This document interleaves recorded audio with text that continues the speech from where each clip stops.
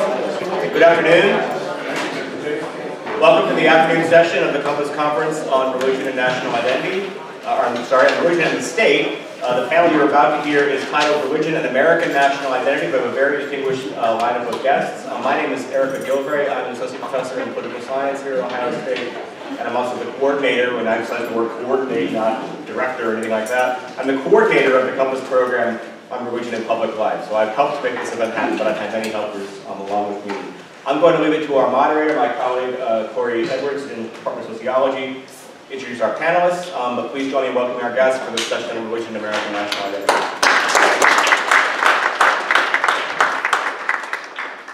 Well, welcome everybody, super excited to be here. What we're going to do today is we're just going to start off with Sam and Tisa and I. They're really kind of the headliners, and I'll offer a few comments. We're going to be speaking each anywhere between like 12 to 20 minutes, and then we really want to engage into some great discussion. So I hope you have a lot of comments and ideas and thoughts as we are speaking today. I'm going to go ahead and go on and start off introducing Sam Haselby. I had a great opportunity to speak with him yesterday over the phone, got to know him a little bit, as well as Tisa. Sam earned his PhD in history at Columbia University. He was elected a junior fellow at the Harvard Society of Fellows from 2007 to 2010. Sam also taught American Studies and History at American University of Beirut and the American University of Cairo for 4 years before returning to the U.S. to work in journalism, which is a large part of what he does now. He has his book out called The Origins of American Religious Nationalism, and it's been widely reviewed, and I'm super excited to hear more about that. Now he's a senior editor at Aeon magazine. Well, thank you. Looking forward to hearing from you, Sam.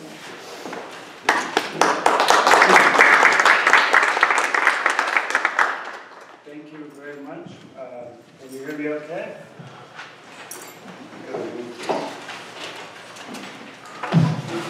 Thank you very much. I want to thank everybody at Ohio State who's been involved in putting this together.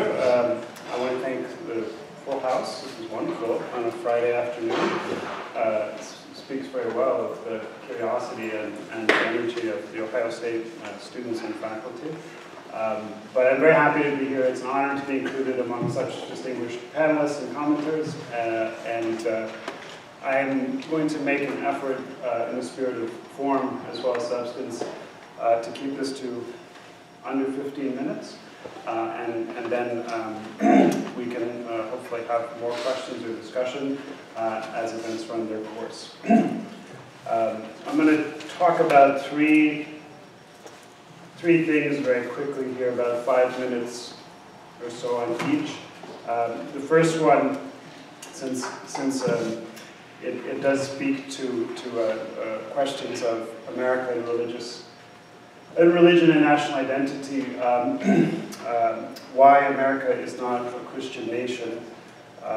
This is something that there's a surprisingly low level of conversation around, given what seems to me like a fairly easy problem to solve. And I'll quote something. If anybody can tell me where this quote is from, I'll be super impressed. The quote is, "They have deluged your country in blood and idolatry."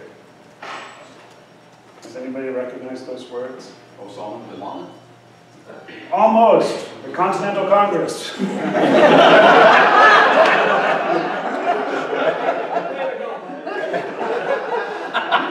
you, sir. That was beautiful. That was the Continental Congress in 1775, speaking of what religion? Anybody over a certain age, I don't want to embarrass, but should be able to name this one. It wasn't Islam, right? It was Catholicism. It was Catholicism. If you want to find esteemed public officials saying really horrible things about a world religion,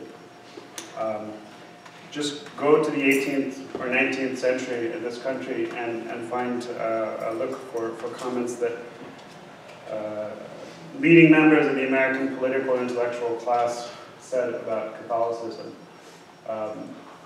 That was the Continental Congress describing their objections. They've deluged, they said island, I'm sorry, I said country. They've deluged your island in blood and idolatry. That was the Continental Congress objecting to the British Parliament about their granting of equal citizenship to the people of Quebec in 1775, because for reasons that will be immediately familiar to any sort of sentient citizen of the world today, and that were discussed in somewhat different form in our panel this morning, Catholics were, of course, incapable of being Americans, and Catholicism was, of course, incapable with Americanism. This was by no means a universal sentiment in 18th and 19th century America, but it was astonishing by sort of conventions or of premises of false ideas of the history of American religious toleration and liberalism. It was very open and very common. Ask any American Catholic over the age of 70, and they can tell you about it, I'm sure. One of the interesting things about it is that it's completely collapsed after being a kind of organizing principle of American political life for about 300 years. You tell people that anti-Catholicism today, and it just sounds like it's coming from another planet. It's like, really? Why would they not like Catholics? But my point that I want to make is that the United States, the American nation state, was in some real ways founded as an anti-Catholic country. Most Christians in the world were Catholics. I think that's still true, I'm not sure. It certainly was true then.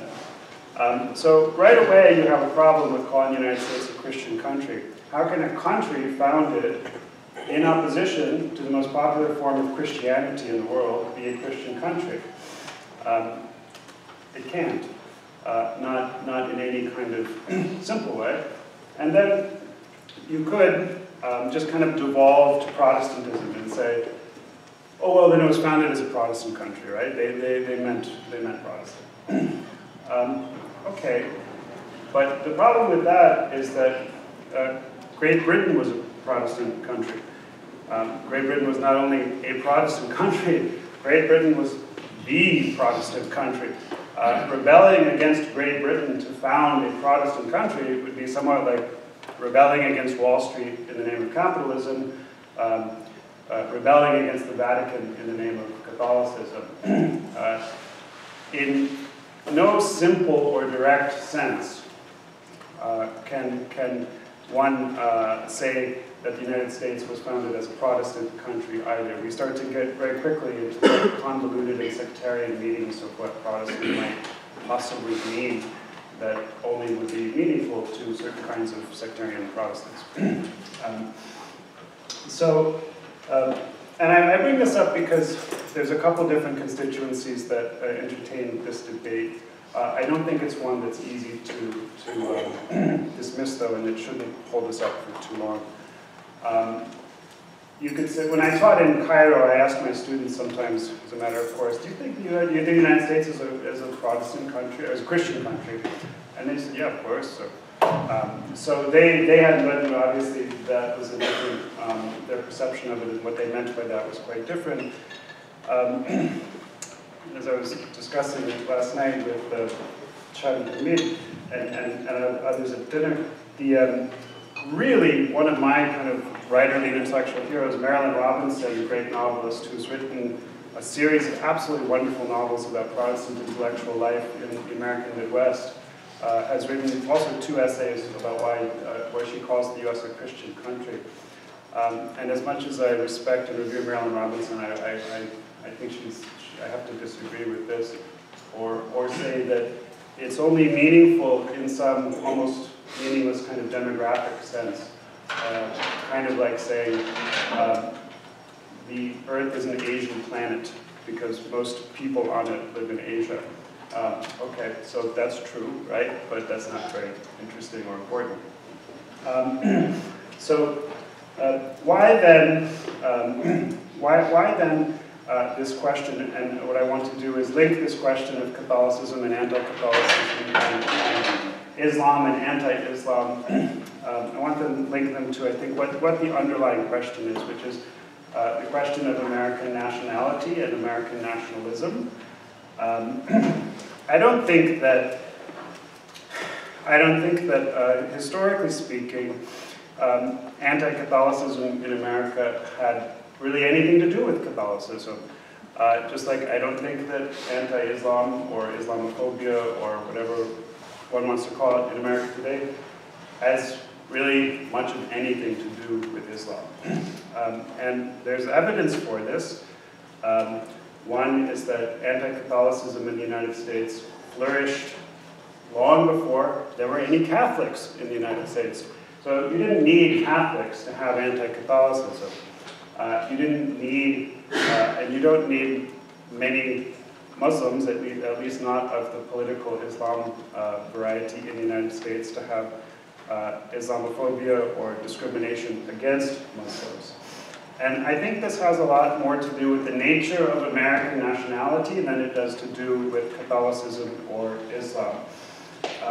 And perhaps it's really the weakness of American nationality that requires, I think, that there's this thriving new genre of literature, kind of a cross-section of political science, policy, history, big history about why nations fail and why nations prosper.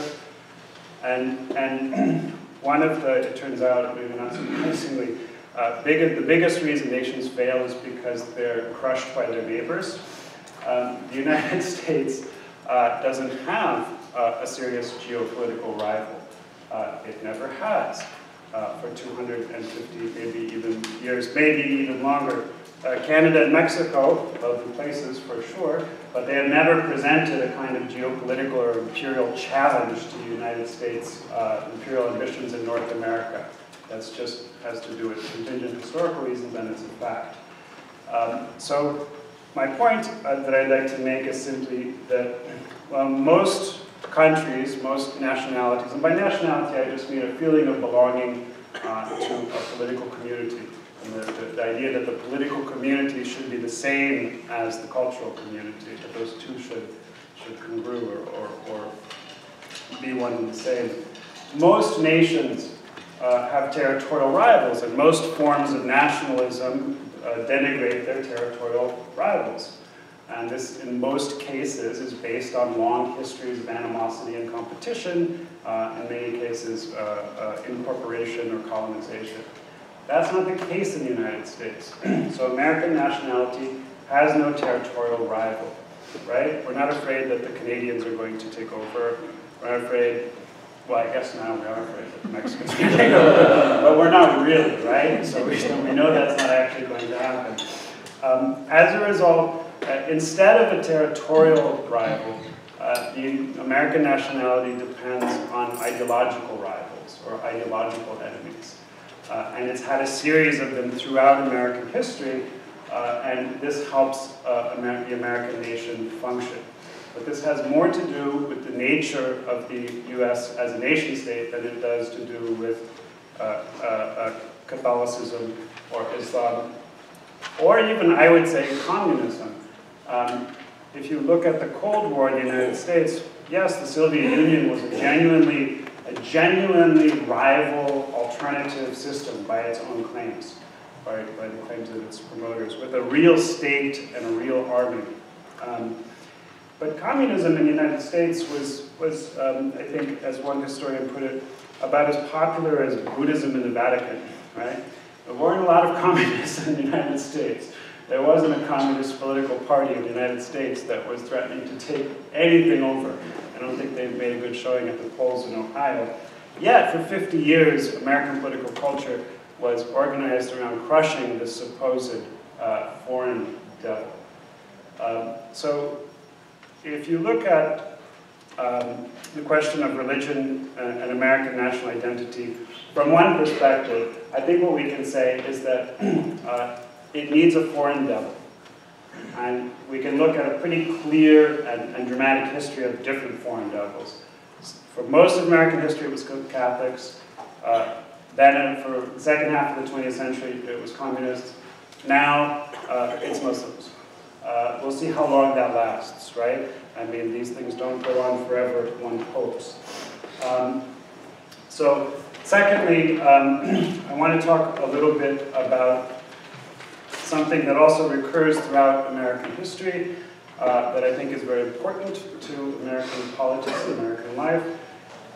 The political alliance between American evangelical Protestants and capitalists. This is, by many measures, a very strange alliance. Historically speaking, in the long view, capitalism destroys everything. It also creates everything anew and creates new things. But capitalism destroys the social bonds, the family structures. It certainly destroys patriarchy, and it certainly destroys the traditional sex roles that evangelical Protestantism, and we have no reason to doubt them, genuinely cherishes and seeks to promote in the political arena.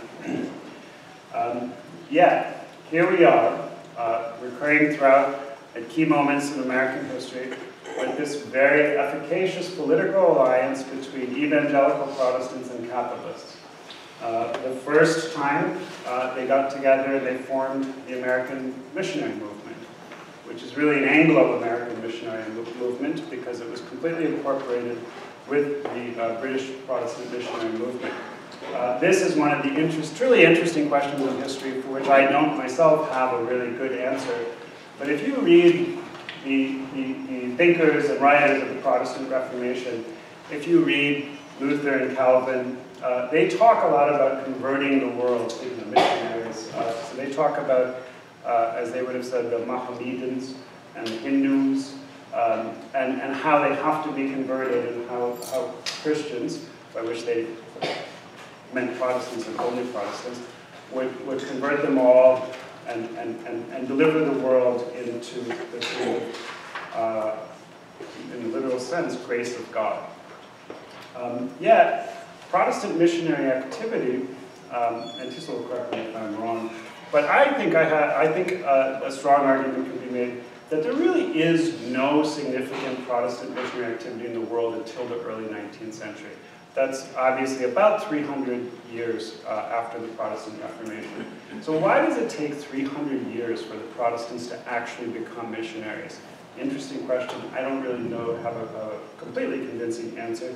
But my point is that when they do so, it forms the first, they do so with the rising bourgeoisie of New York City, and it forms and the merchant maritime commerce class of London, to form an Anglo-Protestant missionary movement that goes all over the world, the first really global Protestant missionary movement, and its alliance between evangelical Protestants and Anglo-capitalists.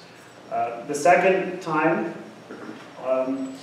just to show you that this is not a simple story, is in some ways responsible for the end of slavery in the United States. In 1854, the founding of the Republican Party in Wisconsin is really founded, the Republican Party is really founded by Christians and capitalists.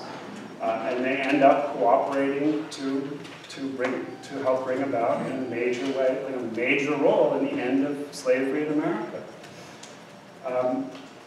And then again, at the beginning of the 20th century, 1930s, really, I should say, and I think we're still in some long way in this moment, but Christians and capitalists unite in the 20th century, in the 1930s, to oppose the New Deal and to oppose the welfare state. I think this is where we still are today. This seems to be where we still are today, right? These are kind of funny bedfellows if you think about it. The Koch brothers and Franklin Graham and the other evangelical Protestants who constitute what we're repeatedly told, and I think, right, as far as I know, the base of the current president of the United States, highest turnout for in support of Donald Trump of any president in the last 4 years or so. Why that alliance today? I mean, we're so used to it that it seems kind of obvious. You all know about it; it's familiar. But I want to point out that it's kind of strange, too, for the reason I mentioned. They don't necessarily, and in some have the same interests in many regards. They're certainly not the same kinds of people in many regards. And I think I have a provisional answer for that I just want to end with. And I think it's that because there seems to be an understanding between, let's say, the Koch brothers and Wall Street and the evangelical Protestants. There seems to be an understanding, which is largely, I haven't read it actually articulated anywhere, but that if you take away public goods, if you just take them away, erode them, cancel them, the beneficiaries of that destruction of the welfare state, of social programs, are going to include, one, the very rich, who can just pay for things themselves, right, and Christians. And why Christians? And I think it's because Christians, unlike secular people, I'm generalizing here, so I'm happy to be told I'm wrong in specific instances, but I don't think I'm wrong in generality. Christians, especially evangelical Christians, and take care of people. They set up social programs, and I think one way we can see this very obviously demonstrated is in the difference between churches and universities, especially the elite private universities, Ohio State, Madison, Indiana. These are a bit different. These are land-grant schools, and are straight out of this public tradition that's quite distinct in some ways. But churches, and this is true not just with churches, of course, but with mosques, it's not true in Judaism, they're generally considered the greater they are, the more people that come to them, right? It means they're more important. The greater they are, the more members they have, the more influence they have, the more souls they save. Whereas if we take the great private universities as the kind of exemplary institutions of American secular values, and I think that's one reason why they play this weird role in American political culture, where you can never read, you'll never stop reading about sort of silly controversies on campuses, especially elite campuses, right? There's no other country that I'm aware of in the Western world where, like, who's invited to Berkeley or their school, their different colleges and universities is consistently a dominant or predominant topic in the national news. It's a strange thing. But what is the difference with them and churches? There's many differences, but there's a fundamental one too. I think they're fundamentally, in some ways, institutions of exclusion. By that I mean, this isn't my insight or formulation. There's a woman, whose name I can't remember, who was president of Evergreen State College in Washington, who pointed out that in all the ranking systems that we have for these schools, right, what's the most important metric? One of them. How many people their low acceptance rate. So how many people they refuse to educate makes them better. The more people they refuse to educate, the better they are. The more people they refuse to hire, the better they are. And I think the opposite is true with churches. And I think that this inclusiveness of religious institutions is something that merits a certain degree of respect, first of all, and secondly, helps us understand why they might stand to benefit in some ways from the political alliance that is so conspicuous in the United States today. That's all I have. Thank you.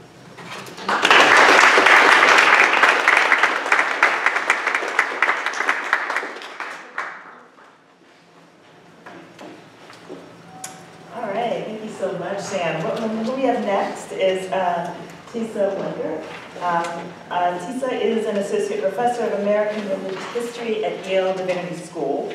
Her teaching and scholarship explore the cultural politics of religious freedom and the intersections of race, religion, and empire in U.S. history. Her first book, We Have a Religion, the 1920s Pueblo Indian Dance Controversy and American Religious Freedom, shows how the Pueblo Indians of New Mexico deployed the concepts of religion and religious freedom to defend their ceremonial practices against government suppression. Her most recent book just came out, and she's been tweeting about it. So follow her on Twitter. Religious Freedom, the contested history of an American ideal, explores the significance of religious freedom for a variety of colonized and minority peoples. So looking forward to what you have to say, Tisa. Please welcome her.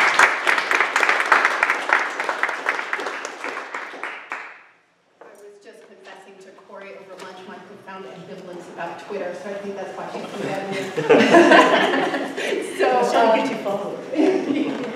So it's a pleasure and an honor to be here, and thanks to all of you for taking time out on your Friday afternoon to come and be part of this conversation, and I really hope it can be a conversation among all of us. So the question posed to this panel was, what role has religion played in the formation of American national identity? And I'm going to answer this in a little different way than Sam, but you know, we've been in conversation before, and I think our approaches are fundamentally compatible. They're not going to be big fireworks. If you were hoping for a big disagreement, not going to happen. But you know, I can't resist giving some response to the panel this morning, and I know that not everybody in the room was here for the panel this morning, so I apologize for that. But I think it does actually. Some of my remarks will connect and bridge the two conversations. So, you know,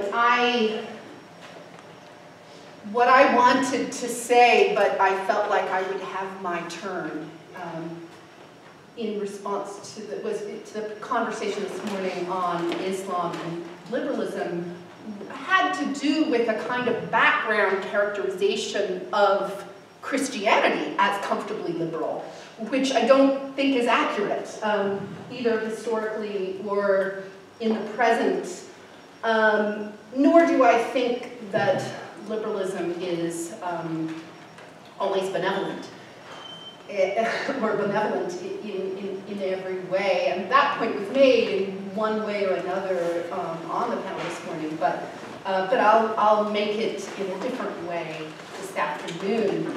So, you know, one example, so kind of Locke and Lockean liberalism was invoked in the conversation, and I think it's easy for us to see Locke as this sort of pioneering founding father of religious liberty, and of course that's a good thing, and we see that as you know, fixed and benevolent and equal and free for everybody.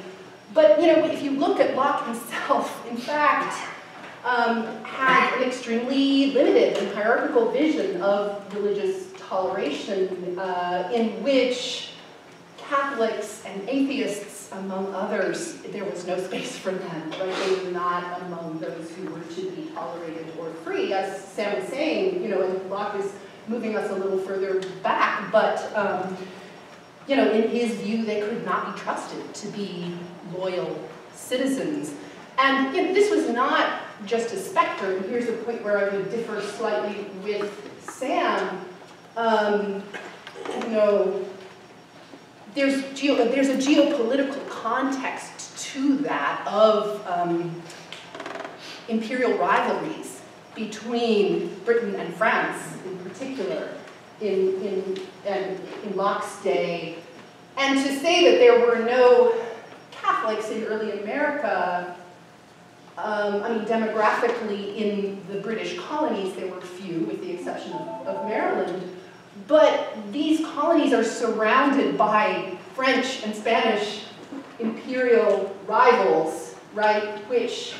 So Catholicism was a real presence, and there's this geopolitical context of imperial rivalries that I think we have to see in order to understand the fears of Catholicism that that were present in that early colonial period. Anyway, that wasn't really about my talk, but I just can't resist jumping in there.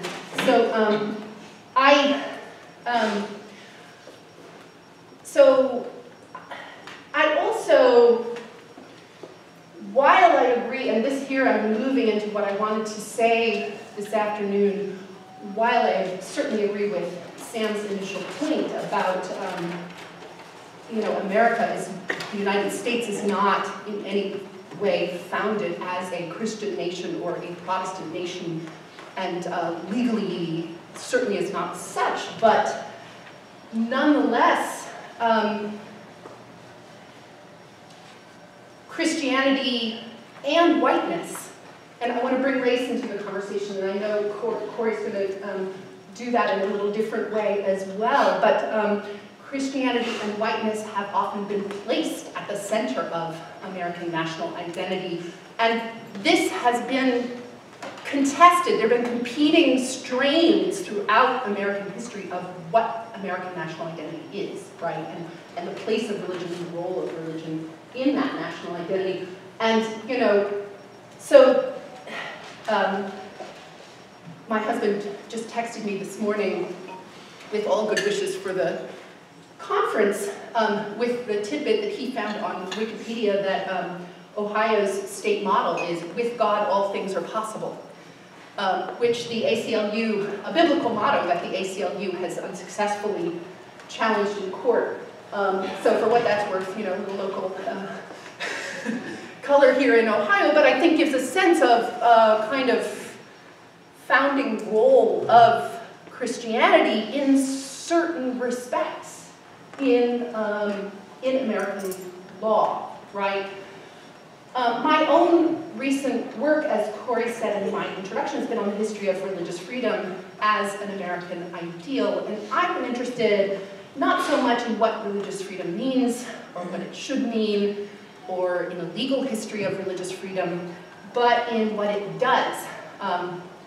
In other words, how different people have invoked this ideal and the cultural work that it has performed in American life. So one of the ways that religion shapes US national identity is through the idea of religious freedom, an idea that has long been a point of national pride and a key element of American exceptionalism. To be an American in many narratives of American identity is to embrace religious freedom, to take pride in this freedom as a single contribution of the nation's founders to the world. For some, although not all of those narratives, religious freedom also assumes a positive endorsement of religion, of religiosity, right, of being religious. And religious commitment, at least of certain kinds. And which kinds of religious commitment are within the bounds of good religion also shifts over time, right? Especially in Cold War versions of American exceptionalism, to be American was to be devoutly religious and uniquely free. And, you know, Sam mentioned communism as the kind of, you know, ideological specter of the enemy in that period, and absolutely that's the case. So the identity of America as religious and uniquely free was defined in opposition to public representations of Soviet atheism and totalitarianism. Many Americans today, especially those who identify with the Christian right, continue to place faith and freedom together at the heart of American national identity. So I want to make three basic points. First, that the meaning of religious freedom in US history has always been hotly contested, and that continues today. It's a hot button issue. And, you know, those contestations, they take their power, they're powerful because of how important this ideal is in American national identity, right? So lots of people want to attach themselves to it. Second, that controversies over religious freedom have shaped the contours of religion and what it means to be religious in American life. And third, that these contests over religion and religious freedom have been one of the places in which Americans work out what it means to be an American. They shape competing narratives and assumptions about who is really an American. American national identity. Historically, and in the present, white Christians have often seen religious freedom and American identity as their own exclusive possession. They have closely associated their whiteness and their Christianity with this freedom and with other freedoms, and they've used these associations to locate themselves at the center of what it means to be an American. But this is never the end of the story. Minorities and dissenters and colonized people, and this is really what my book is about, have also employed the language of religious freedom and the cultural authority of religion in American life to push back against those kind of white Christian nationalist versions of American identity and claim that identity for themselves. So it won't be a big surprise to most people in this audience, I think, that religious freedom has always been contested. But I want to spell out a little bit what that means historically. When the first US Congress debated and ratified the Bill of Rights, the clauses on religion represented a compromise between those who wanted to prevent federal interference in the established churches that many states maintained, and those who wanted to level the playing field by eliminating state support for all churches. But government authorities at the time applied religious freedom only unevenly to Catholics, Jews, not at all to Native American religious traditions or to the African-derived traditions practiced by many slaves. On an imperial landscape where religion mostly signified Christianity and was only starting to be used as a comparative category, indigenous and African traditions were barely considered to be religious at all. These limits were racial as much as they were religious. Even for those slaves who were Christians, the promise of religious freedom, like any other freedom, was only a distant dream in a system that treated them as less than human and denied them any rights at all. But none of this stopped Black people from claiming the right to religious freedom. Black abolitionists like David Walker in the 1830s placed the slave's right to this freedom at the heart of his anti-slavery appeal. In so doing, he was also asserting full humanity of people of African descent, and with it, their right to be fully American. The people who were devoutly religious, more authentically so, he said, and other Black abolitionists said, than the hypocrites who had enslaved them, and completely free. They had a right to be completely free. They were not. In the early 1830s, Massachusetts and Connecticut became the last states to eliminate their formally established churches. Still, most states continued to privilege Christianity.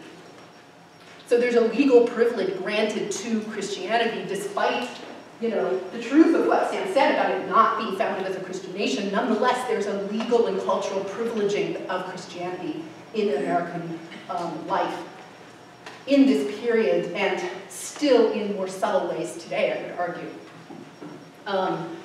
And often the dominant forms of white Protestant Christianity in particular, through prayers and Bible reading in the public schools, blasphemy laws, restrictions on who could serve on juries or hold public office, and much more. Faced with protests from religious minorities, the powers that be actually defended these policies, sometimes in the name of religious freedom. The nation rested on Christian foundations, they argued, and this freedom meant, above all, that Christianity must be publicly honored and freely practiced. In response, minority groups of all kinds, freethinkers, Jews, and Catholics among them, claimed religious freedom as their own and disputed the cultural authority of public Protestantism in its name. So again, here's a kind of contestation over what religious freedom means, and through that contest, there's an argument about who's really an American, right?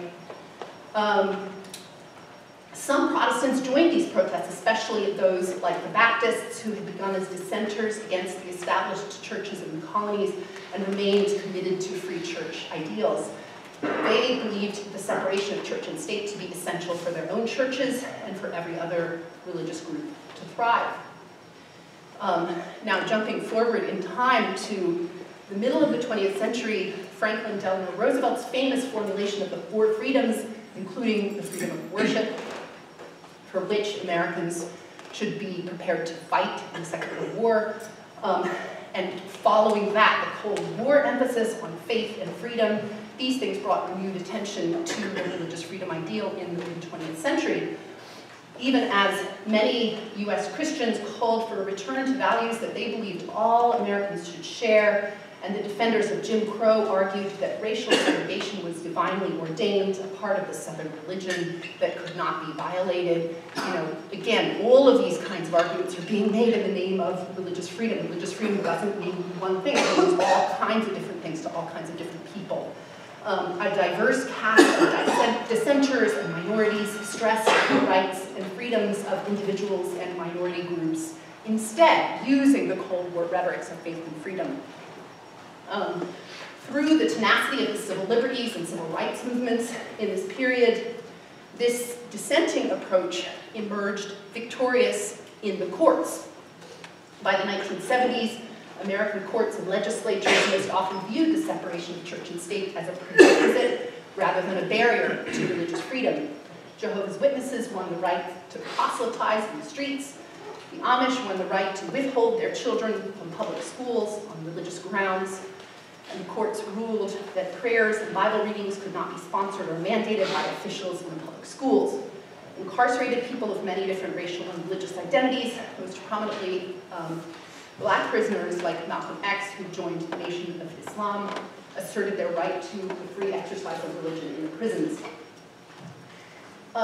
In response, the emerging coalition of the Christian right turned religious freedom into its own rallying cry. And again, we see racial and religious identities working together here. Historian Randall Balmer has described how the evangelical right mobilized in the late 1970s against the IRS's withdrawal of tax-exempt status from racially segregated private Christian schools, which they argued, Christian conservatives argued, ought to be free from state control, and against the court decisions that limited state-sponsored prayer in the public schools. In other words, the white Christian right invoked this freedom, first of all, to defend embedded practices of racial discrimination and public Christianity against the legal victories of the civil rights movement. In recent decades, the kind of Christian right has used religious freedom in hot-button culture wars, issues around gender and sexuality. If you're interested more in the history of those debates, I would highly recommend the book by Marguerite Griffith called Moral Combat, which has just come out and widely reviewed. All of these religious freedom disputes have worked, among other things, to negotiate what counts as religion and what it means to be religious in American life.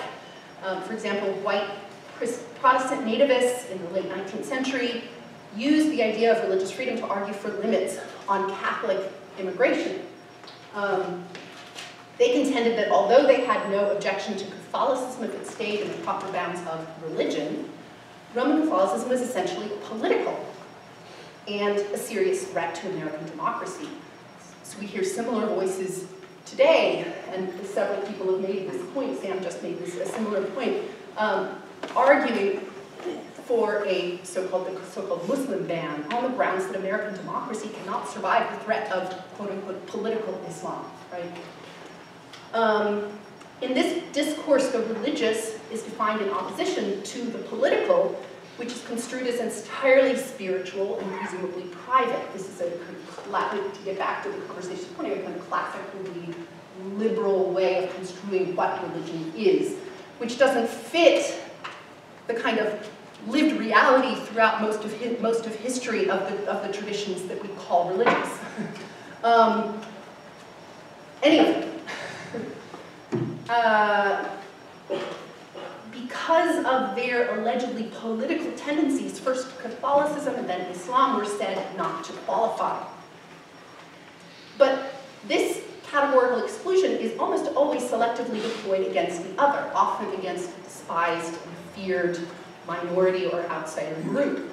The Protestants who used it against this argument against Catholics had no qualms about wielding the power of the government themselves, seeking public office and passing legislation that imposed their own norms and standards on others. Much the same is true of the Christian right today. This opposition between the religious and the political, which is selectively applied, right, also worked historically to delegitimize colonized and racial minority groups whose religious movements often carried messages of liberation in this world as well as the world to come. Slaveholders and the law that supported them considered slave Christianity too dangerous likely to spark slave revolts, a political distortion of what slaveholders considered to be a purely spiritual religion that focused on personal conversion, submission, and a racially ordered status quo. And that, they said, was not political. Or consider the ghost dance movement, and now I'm going to move into my work in Native American history. Consider the ghost dance movement that spread rapidly in 1890 among Native Americans in the western mountains and plains. This movement was grounded in the Paiute prophet Wovoka's message of future liberation from settler colonial violence and the traumas of reservation life. Alarmed white settlers and government agents, especially in South Dakota, feared the threat of Indian violence that they saw in this movement. Scholars writing about the ghost dance, as with many other prophetic movements in colonial contexts around the world, have fallen into the interpretive trap of replicating colonial discourse by categorizing it, such movements, as either religious or political. But this categorical distinction distorts the historical reality of colonized people whose religious movements spoke to the entirety of their lives. Even apparently sympathetic interpretations of such movements as legitimately religious, and so presumably not political, have served colonial interests by obscuring these lived realities and so analytically obtaining movements that often did involve protests against the colonial order. Building this on the work of a graduate student at Yale who just finished last year and wrote her dissertation on historical interpretations of the ghost dance. Tiffany Hale. Look for her book, it's going to be terrific. For much of US history, government authorities simply did not consider religious freedom applicable, as I said, to indigenous practices and traditions, which they saw not as legitimately religious, but as forms of heathen or savage tyranny that enslaved Native people, or as in the ghost dance, that allegedly whipped them into a frenzy of savage violence. Native people constantly pushed back against this logic. Ghost dance leaders argued that their movement was indeed religious, the Indian way of following the Great Spirit, and they too must be granted the right of religious freedom. But in being forced to make that kind of argument as well, there's a kind of disciplining mechanism in the logic of religious freedom that makes them pull back against the anti-colonial implications of the movement. And to say, no, we're just religious, really, as a defense against government suppression, violent suppression, which in fact happened of the ghost dance, right? So these arguments served as a disciplinary measure for Native movements that had to look more like Christianity if they were to, and had to look peaceful, had to look like they were about being civilized, and if they were to have a hope of gaining acceptance as religion. In the case of the ghost dance, this appeal failed, and after the massacre at Wounded Knee, federal agents tried to suppress the movement all across Indian country. Still, gradually, some Native claims to religious freedom began to succeed. By the mid-1930s, the US government granted a degree of legitimacy to Native ceremonies and traditions under the rubric of religious freedom.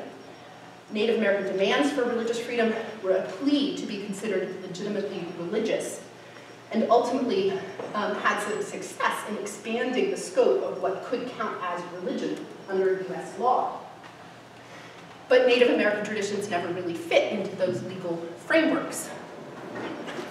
Consider the sacred land cases that went to the courts in the 1980s and 1990s, especially in one case after another.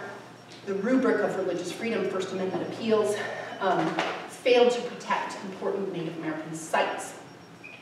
Even when Supreme Court justices explicitly recognized Native traditions as religious under a legal regime that categorizes land as property, right? Property rights have preeminence. And consistently prioritizes the rights of private property and big corporations. They have not been the kind of religion that the First Amendment could protect. The urgency of this issue has only increased under the current administration.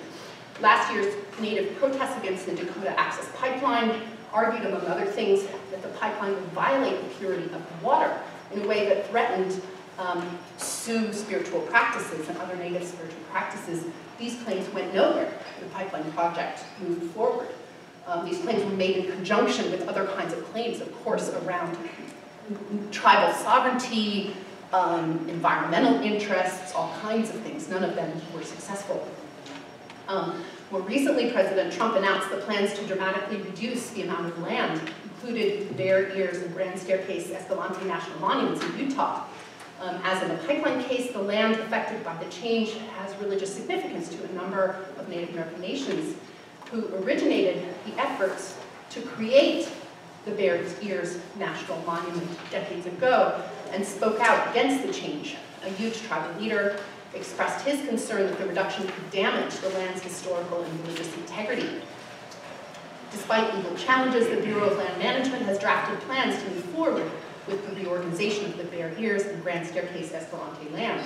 These are some of the limits of American religious freedom and of what really counts as religion, which is structured around fundamentally Christian understandings of what religion is, right? When in the United States today. Trump's executive order on religious liberty, issued last May, did not have these Native American religious freedom appeals in mind. For his purposes, they do not count as religious, nor are his administration and their supporters interested in the religious freedom appeals advanced in recent years by American Muslims or by progressive churches who are working to protect undocumented immigrants in the sanctuary movement and make religious freedom appeals, but those don't have any traction under the vaunted religious freedom executive order or even much in the press. Just last week, the Trump administration, sorry to get so political here, I can't, just have to go there. The Trump administration created a new conscience and religious freedom division within the Department of Health and Human Services. I don't know if everybody heard this news. There's so much going on that it kind of, I think, went under the radar screen to some extent. This new conscience and religious freedom division within the Department of Health and Human Services was charged specifically with protecting the rights of doctors, nurses, and healthcare workers who claim religious objections to contraception, abortion, or other hot-button issues for the contemporary Christian right. In the current rhetorics of that Christian right, and in the broader public discourse that often accepts its terms, religious freedom refers almost entirely to this set of issues around gender and sexuality, and not to a much broader field of religious minorities like Native people, like immigrants, whose rights, whether you want to consider them religious or not, are being violated. And people in those communities are attempting to defend themselves on religious freedom terms. So in effect, this set of issues around gender and sexuality, which is of concern to one set of conservative Christians, defines what is religious freedom, and so what is really religion in American life, in American politics today. What's really seen as such, given attention as such. So all of these controversies, I'm just about done here, over religious freedom have also been an arena for contests over American national identity. This is kind of the thread that I've been pulling throughout here, over what it means to be an American who gets identified as a normative American. Religious freedom talk on the white nationalist Christian right, which has often identified this ideal almost entirely with whiteness as well as Christianity. And you can see those claims in 19th century white Christian nationalists. 19th century white Christian nationalists are by no means the same as our contemporary 21st century brand, but they have this in common. Well, they both will explicitly make claims that religious freedom comes from Christianity, and that today they're less likely to explicitly say, as they did in the 19th century, that white people were racially more equipped for freedom. But those claims have worked to reinforce limited and exclusive formations of who counts as an American. I was kind of surprised on the panel this morning to hear Shaggy say that there's no ethno-religious nationalism in the United States, because while, you know, I'm delighted to know that not everybody feels limited by that, you know, it's a huge issue right now, right? This is hotly contested, whether American national identity is, whether whiteness and Christianity are at the center of American national identity or not. This is the fight that's happening in our contemporary political world, right? That's not settled. It's still happening. It's still an argument.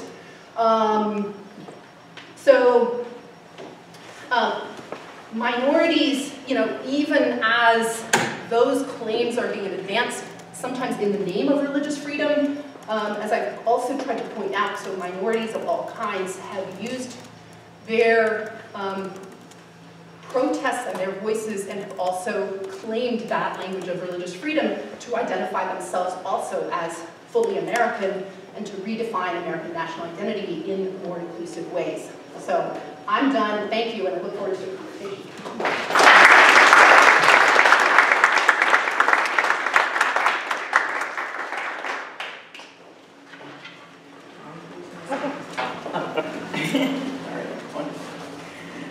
Well, thank you all so much for your discussions. They've been really great.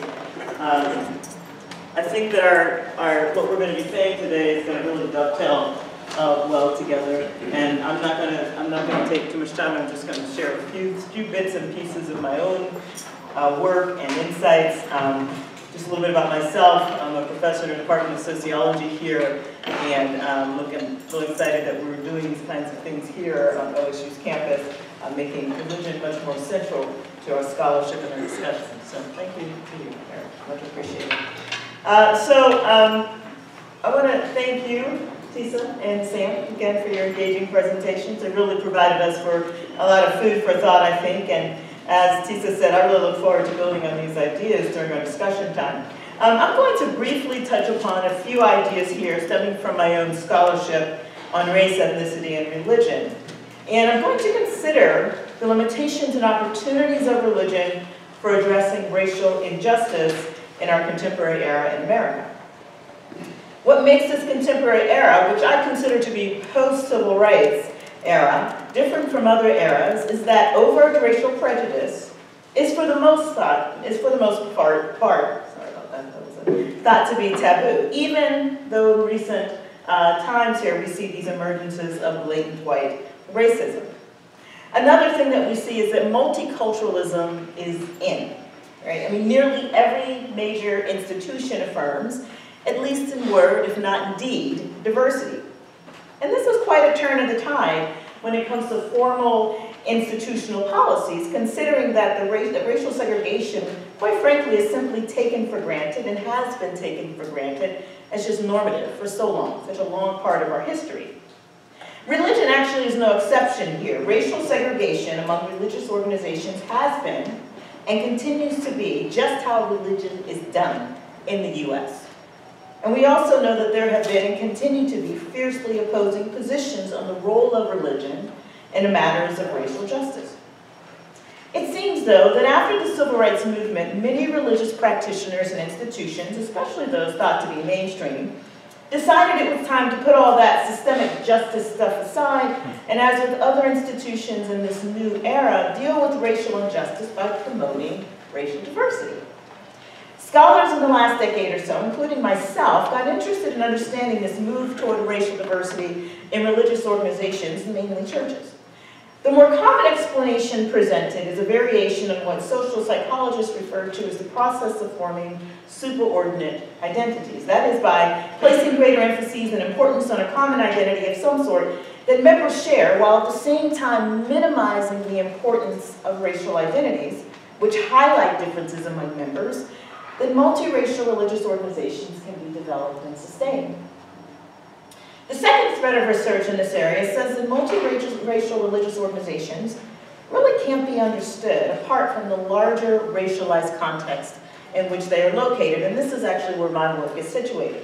In my book, The Elusive Dream, I argue, drawing upon critical whiteness theory, that multiracial congregations work to the extent that they are comfortable for white people. One of the underlying assumptions, though, of a good deal of scholarship on multiracial congregations, but by no means all, but a good deal of it assumes that bringing people of different racial backgrounds together to worship in a congregational setting has the potential to alleviate racial inequality. The idea is that interracial bonds can form in the context of a multiracial church. They can be informative and change how people see race. From here, what has been suggested is that once people move to forming close interracial bonds within the context of multiracial congregations, there is the possibility of these bonds acting as a conduit for transmitting valuable social and material resources. And this matters because we know that there's a good deal of racial socioeconomic inequality in the U.S. And so in this way, multiracial churches can work to reduce inequality. Religion then becomes an institution where the resources of whites are not just benefiting them, but people of color. The challenge here is that research also shows that, at least among Protestants, blacks and whites have strikingly different cultural toolkits for understanding the world and how their faith ought to be understood and practiced. Further, research suggests that white people, even supposedly well-meaning white Christians, are particularly invested, as Tisa already highlighted, in maintaining the privileges associated with their whiteness. And so the question begs, under what circumstances could truly inclusive and egalitarian multicultural congregations, or at least Christian ones, develop? Well, racially diverse churches have, by and large, not really demonstrated great potential for dealing with racial inequality. There just isn't really strong evidence for that. But fear not, all is not lost. What we've already talked about, Tisa touched upon some of this in some ways, that we've seen the abolitionists and the civil rights movement, which drew upon moral frameworks, community and social networks of religious people, and organizations to mobilize for racial justice. Religion in America does, in fact, offer a useful structural and cultural apparatus for addressing systemic social problems. And its usefulness is in large part due to its separation from the state, or its idea of religious freedom. Moreover, I suggest that religious racial segregation actually is in some ways still necessary if religion is going to be instrumental in the reduction of racial injustice. I, along with the assistance of a PhD student colleague at the time, Michelle Alcala, she just finished her doctoral degree, she and I did a study here in Ohio where we began to examine the civic and political engagement of black religious leaders in the state back in 2012 when Obama was up for re-election. I was able to see in that moment the potential for mobilization among racially segregated religious networks in the get-out-the-vote efforts of black religious leaders at that moment. Now, you might recall, Ohio, like many of the other battleground states run by Republicans, attempted to change early voting opportunities in a way that threatened to negatively and disproportionately affect the turnout of voters who tend to vote Democratic. At one black denominational conference I observed, the attempts by Ohio's Republican Secretary of State were framed as a means to disenfranchise the black vote.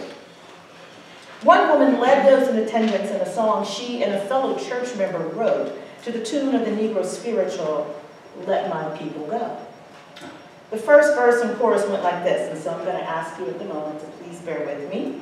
I'm going to attempt to sing this a cappella, so I want you to try to get the feel of it. When Satan tried to block our way, let my people vote. Our voice he tried to take away, let my people vote. Go down to the polls in Ohio, tell those fellows to let my people vote. Black religious leaders worked.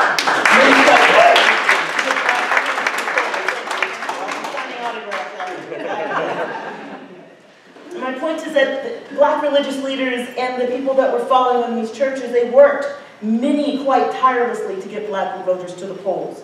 They participated in a variety of activities in the Get Out the Vote effort. Almost all the black pastors interviewed for the project said that they made sure to regularly remind their attendees during Sunday services, some for months prior to the election, to register to vote and vote early.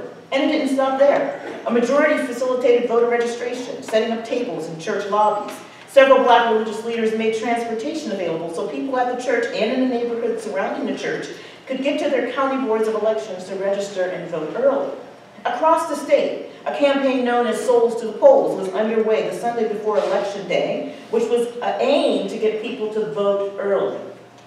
Black religious leaders organized church and community members to pass on more than 10,000 flyers with voter registration information and early voting locations and hours before the election.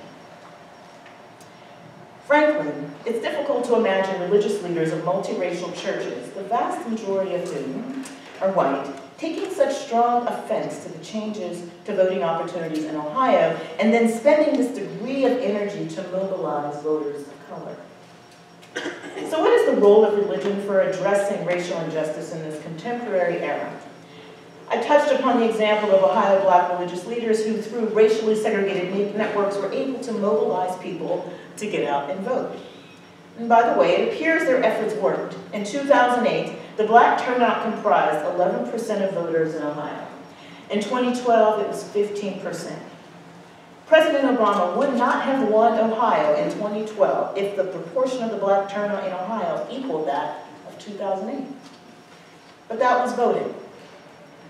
What about the criminalization and high incarceration rates of blacks and Latinos?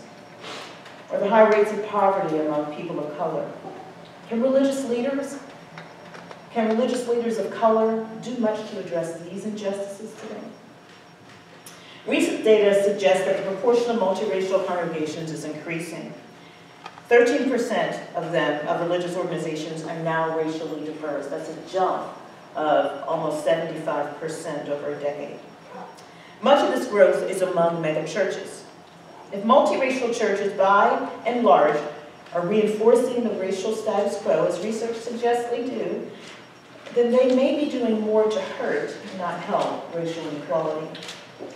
And what if this growth is a result of people of color leaving congregations of color for multiracial churches? When they do that, they're taking their resources, their time, their understanding, their social connections, their money with them. And this doesn't bode well for the leaders of congregations of color that want to mobilize for racial justice. Religion as a structure has and still can be employed to address issues of racial inequality and injustice.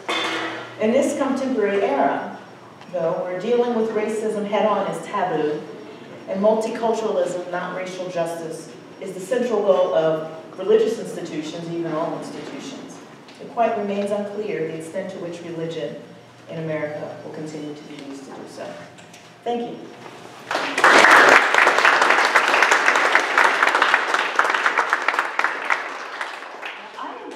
I'm moderating this discussion, and we only have about 16 minutes, so instead of me starting off, I'm going to start off just a few snowball thoughts.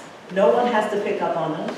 It's just to kind of get the ball rolling. If you have something to say, it's totally fine. I think that I'm just going to throw out a couple ideas. And the thing that comes to me in all of our discussions so far is this idea of who gets access to the bounty that is America, who gets to be American, and who gets to be a part, and who gets to get the resources of it, and then what role does religion play in that. It's in some ways what I'm hearing throughout. But again, this is an idea, and then if you guys have something to say.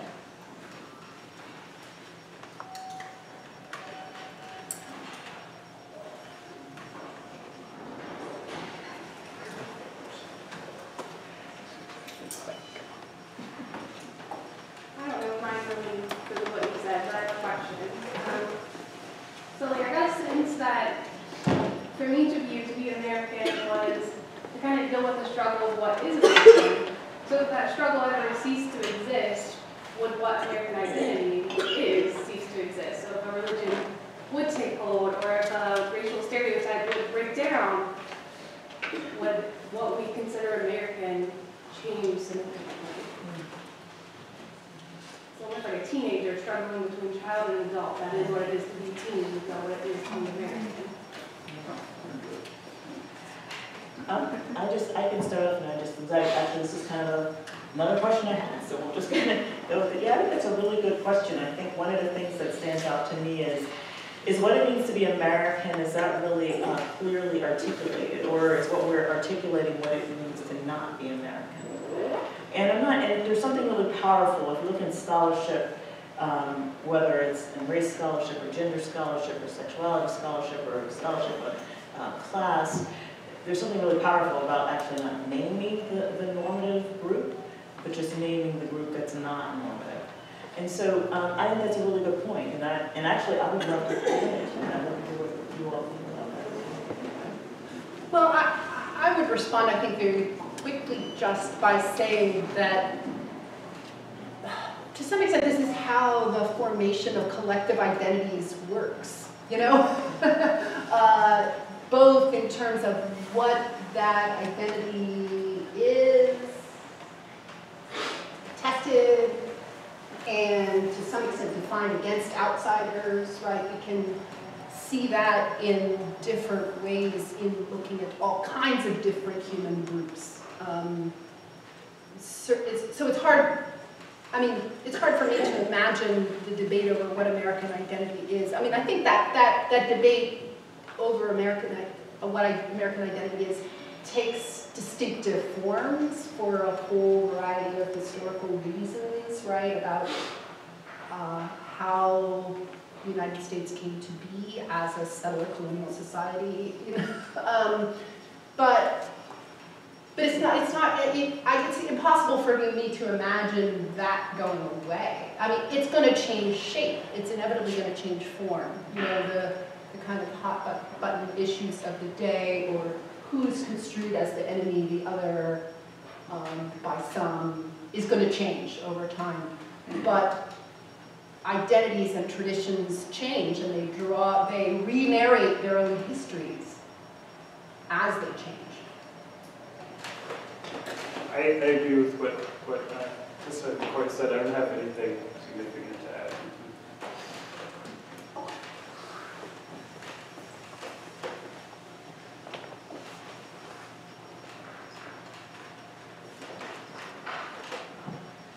Thank you all. It's really interesting. Thanks for sharing your thoughts. There's been this trend, and people feel different ways about it, I'm sure, about millennials ruining everything. And sort of also, I don't know if it's related, but anecdotally, at least I've heard, people are less and less religious these days. Are millennials ruining religion? Will these conversations matter less in the future than they do now? Do you guys have thoughts on this in your experience or research? So I can start off with that. Yeah, we do know that millennials are less millennials are religious. Put it that way. Actually, it does. There is some research done, some qualitative research that's suggesting that there are segments of millennials that are actually in some ways more religious. They're becoming more acidic in their religion. They're taking it more. They're becoming more communal in their religion. So we're needing to do a little bit more research on that. But yes, generally, if we look at the broad trends, millennials on average are less religious. I also think that what this makes me think of is this discussion of really what is, and this is tying back to the Sam and Tisa, what does it mean to be a religious nation? What does it mean to be a quote-unquote, if we are a Christian nation? And this idea of hegemony, that is to say that even though you may have less people in a particular religion actually going to services regularly, praying regularly, or even strongly identifying with a particular religion, is there something about the way in which we do life in our society that's fundamentally of a religion? Mm-hmm. And so I think there's multiple ways to think about it, and in fact, I think as scholars, we may want to begin to expand how we're thinking about what is religion, how does it matter in society. So on the one hand, yes, individuals as millennials are less religious, but does that mean that this society has sort of become less religious. I'm not sure about that. So you said there's talk about millennials ruining everything. I've been hoping millennials will save everything. That's it. But you know, the kind of studies or the data that show millennials being less religious in conventional terms, you know, I guess as a historian, I mean, historians are famously bad at predicting the future, right? And but it's hard to say. I also see cycles in U.S. history, and I don't, and I see sort of religious configurations and commitments shifting over time, and to some extent it's normal for kind of younger generations to fall away from religious commitments and then maybe come back later, or for a new generation to kind of rediscover religious commitments. So that has happened over and over again. So whether this is a permanent trend is hard to say, right? But I think, and I don't have any data to back this up, but it's my sense that at least for some millennials, one reason for sort of becoming suspicious or cynical of religious institutions is precisely the association of so much of kind of Christianity with the right, with right-wing politics these days. So in that sense, if millennials are, if I'm right that millennials are rejecting that, and it's then maybe that is a way for millennials to say everything from my own point of view. I think the baby boomers ruined everything. In line with mine.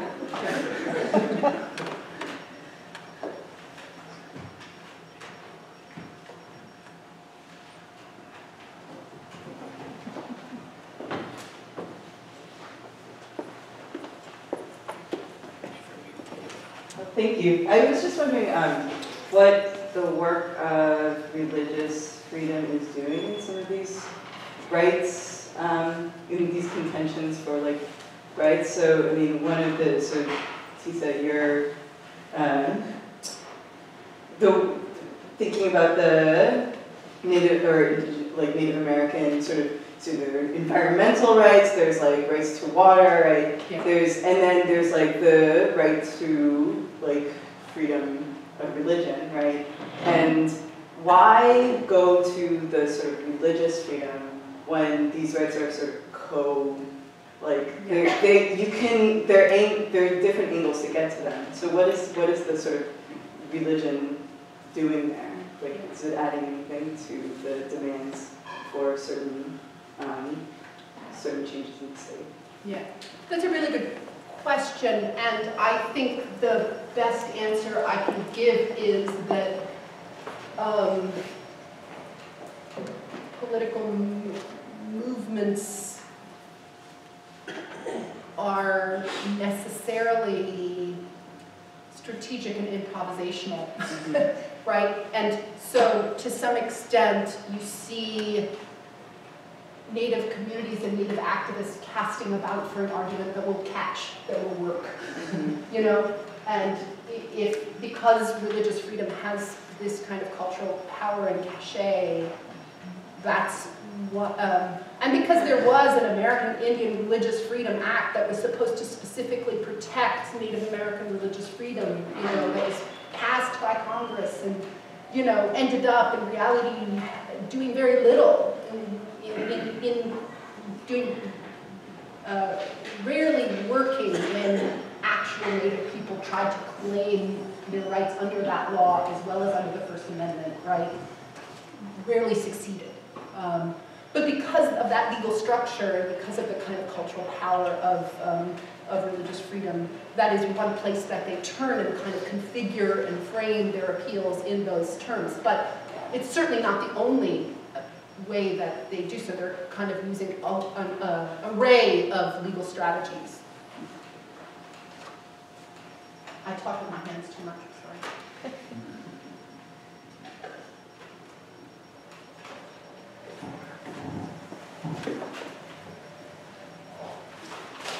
So I wanted to go back to Professor Haselby started by talking about the curious alliance you described between Christians and Catholics. And I'm wondering whether we're talking about an alliance of white Christians and Catholics. Yes. And so it does seem to me that, and I'm just wondering if the picture in my head corresponds to a more historically informed picture in your head, which is that these alliances can be differently motivated at different times. And I mean, right now, and again, this may be quite oversimplified, but I do see it as a kind of marriage of people who don't want to pay for public goods and people who want the right to exclude others. And so, you know, it's okay to defund public institutions because I don't want my kids to go there, and it's okay to defund them because I don't need them, so I'm sending my kids to Davos. And if there's something more complicated going on, I'm sure there is, what's more complicated? There's a couple different iterations of this alliance. Yes, of course, your point is well taken. It is white Christians and Catholics. African American Christianity has a different political orientation, generally speaking, to be sure. So there's a couple of different iterations historically between the late 19th century and the 20th century, but I think presently it is a little bit more complicated simply for the fact that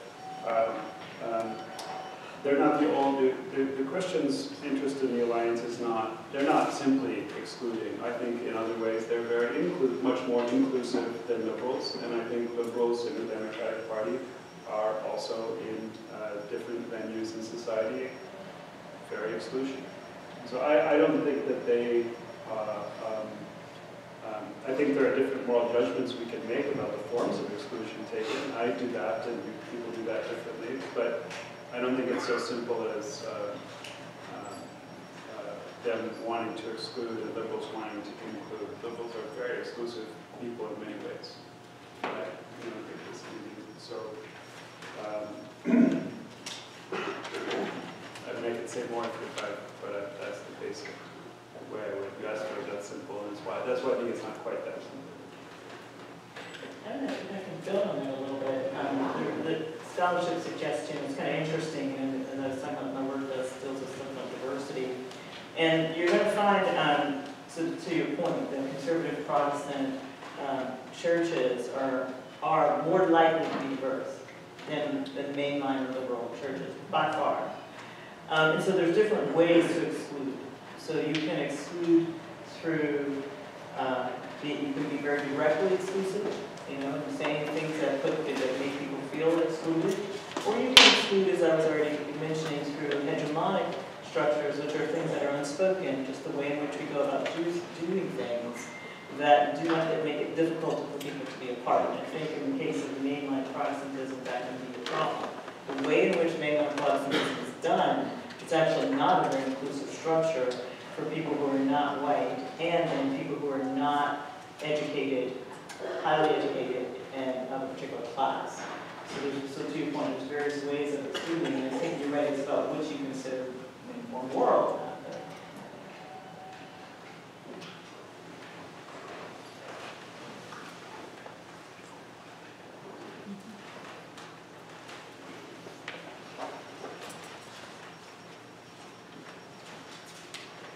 So I actually wanted to just pose a couple questions. If other people don't have any, maybe it's me.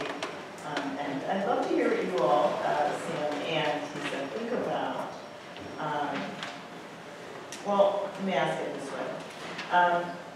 We know, for example, you guys, I think both we kind of touch upon this, that white evangelicals voted for Trump, overwhelming numbers. But really the surprise is not that they voted Republican, but that they voted for Trump. That's the big surprise. As my comment suggests, a question I'm grappling with now is essentially religion still, in this contemporary era, can be used to challenge or disrupt religious, racial, gender, class identities, and so on. To what extent do you think that's possible while so, given your historical work and thoughts like that? Can you ask a Yeah. So I was wondering to what extent, given the context where people, white evangelicals we know are overwhelmingly supporting someone who would argue they would not support. And it makes us think about religion and race and all these different various ways in which we are segregated and unequal. Makes us wonder what's going on. And so I wondered, can religion be used, given this context in a contemporary era, to challenge gender, racial, so on, religious agendas? Can that really happen, or is it just really, it is very solid, it is so solid it's not breakable, or very difficult? Just very quickly, I think it can and will be and is happening now. I mean, look at Pope Francis, for example. Who would have thought 20 years ago that arguably the leading left intellectual in the world would be the Pope?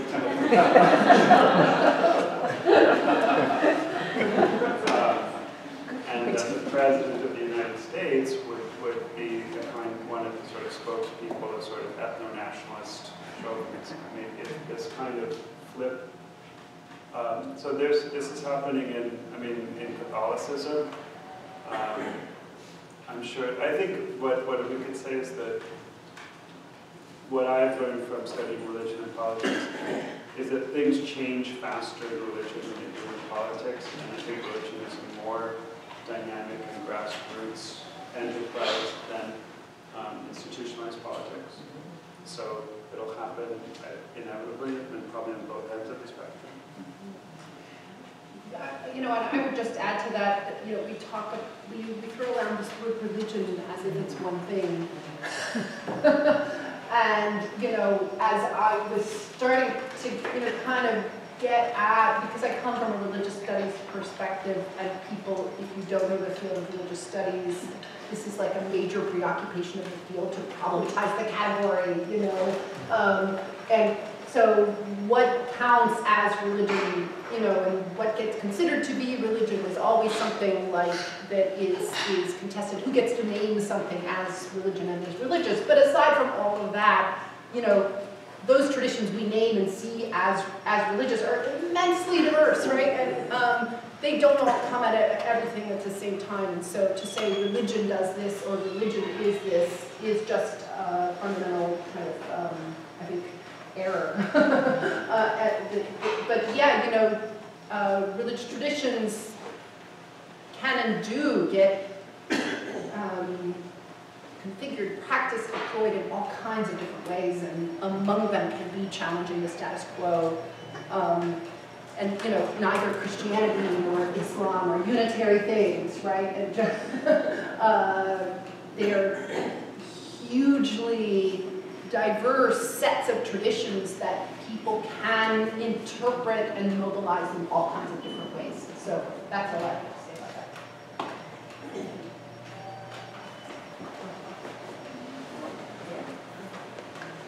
I can probably talk loud enough. I had a question. I want to get you guys. Everybody hear me okay?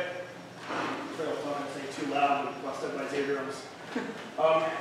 In regards to ethnic communities and recently integrated communities, one of the big sort of, I don't want to say controversy, but kind of choices, left or right choices they have, is to either try to assimilate into what is seen as more standard American culture, or to proclaim more of their own personal identity with the hope of acceptance and possibly change what's seen as American mainstream culture.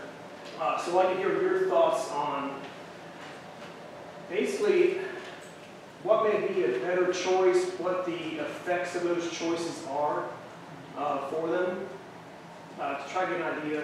Like, because I can see the kind of disparity in there, the desire to be seen as American versus saying, hey, I am this person already, I am American. Your thoughts on that, please.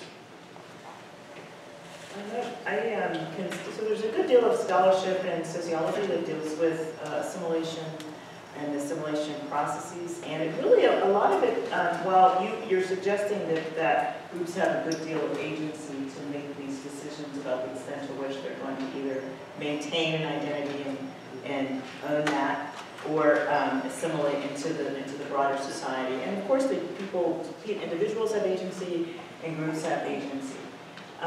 The challenge is it really just varies on the kinds of opportunities and resources that different immigrant groups have.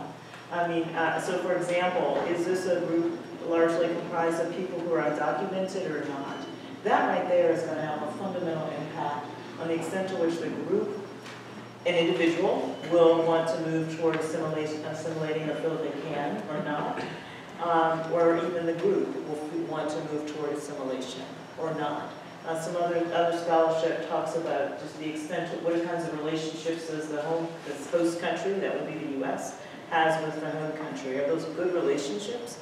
And depending on whether those are contentious relationships or not, or amicable relationships or not, then that gives a group greater choices, broader choices to make. So I think the extent that there are just very real consequences for making the choice. I went back to this point about, groups contain and hoard and keep resources, and if you want the resources of that group, and in this case we're talking about whatever it is to be that American group, you may have, the group or individuals will have to make some choices. It's just group dynamics about whether or not they want to get access to that. And if you maintain your identity, or if you feel like or there are options you just don't have that option. That really depends on the relationships that are going on within the country. So if those, a bunch of different factors are a part of that. I don't have much to add to that. It's good answer. Thank you. Well, I think we have actually passed our time. I want to thank Sam and Tisa for being with us today.